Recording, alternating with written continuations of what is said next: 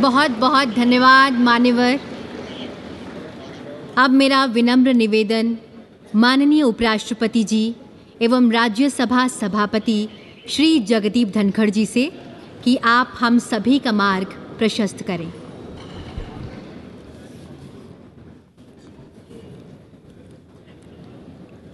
Honourable prime minister of Bharat Shri Narendra Modi ji, honourable speaker Lok Sabha Shri Om Birla ji, Shri Prahlad Joshi ji, union minister of parliamentary affairs,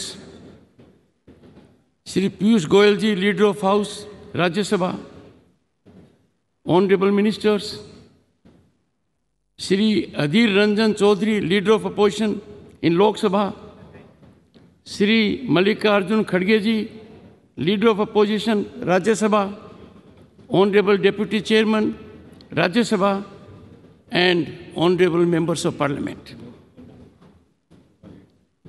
Ganesh Chaturthi की सभी को हार्दिक शुभकामनाएं।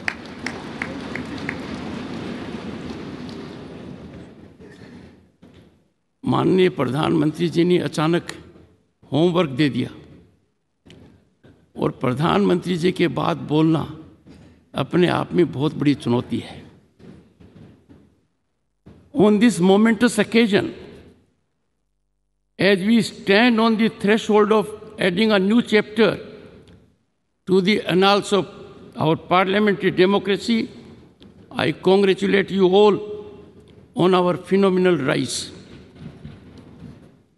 We all are indeed privileged to be witnessing this history in the making as we bid adieu to this magnificent parliament building which houses both the chambers of our parliament and this imposing central hall and move to the new one.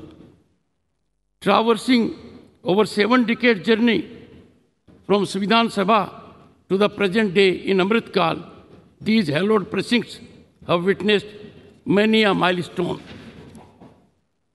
Honorable members, from tryst with destiny at midnight of 15th August 1947 to unfolding of innovative, impactful, forward-looking GST regime at midnight of June 30, 2047, and now this significant day.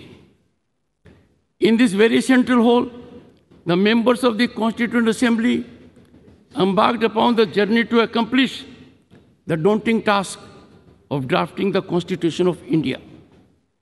Deliberations in the Constituent Assembly in this theatre exemplified decorum and healthy debate.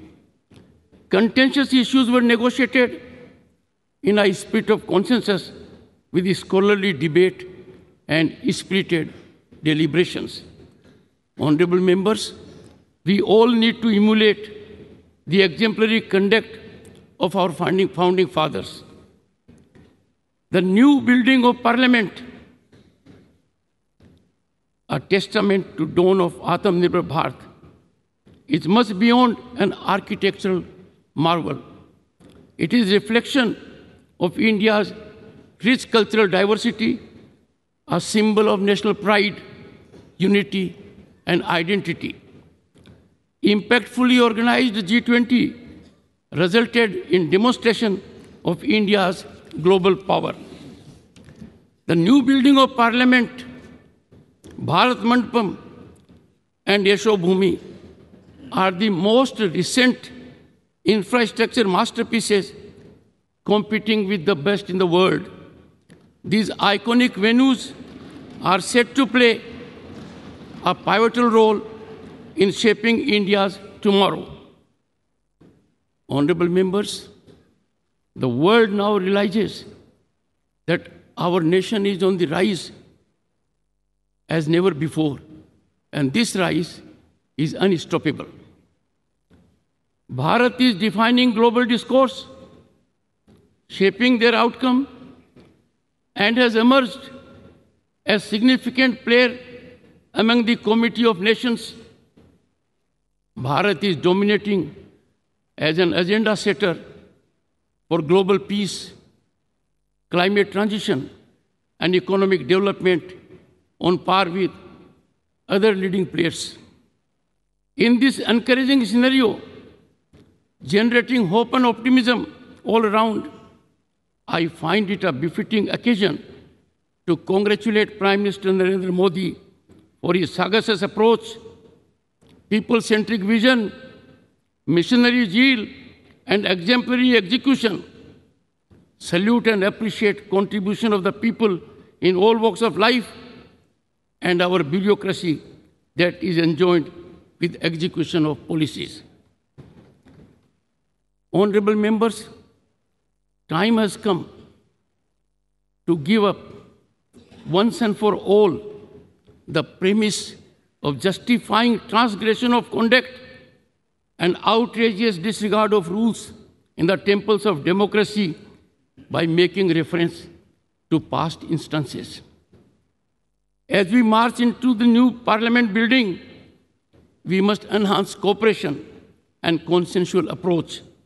Time for us to bid farewell to confrontational stance and resolve to ever keep national interest uppermost.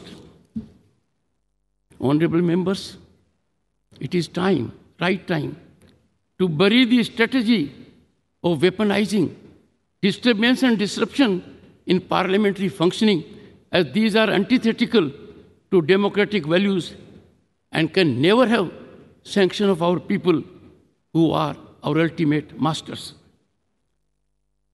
I would like to quote Dr. B.R. Ambedkar, who in his final speech in the Constituent Assembly stated, I quote, "If we wish to maintain democracy, not merely in form, but also in fact, what must we do? The first thing in my judgment we must do is to hold fast to constitutional methods of achieving our social and economic objectives," unquote. Let us heed his clarion call. On this decisive moment, as we are witnessing the transformation of Bharat, appreciations to Prime Minister Narendra Modi's vision and sagacity for fructifying tryst with modernity. We had tryst with destiny in 1947.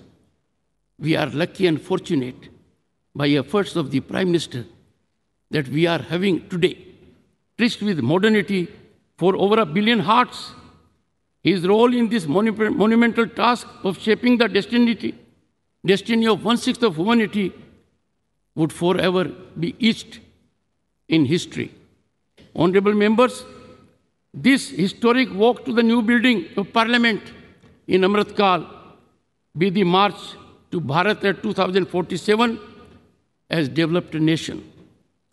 Let us in togetherness make the new chambers of the Parliament the sanctorum of our temple of democracy. Jai Hind.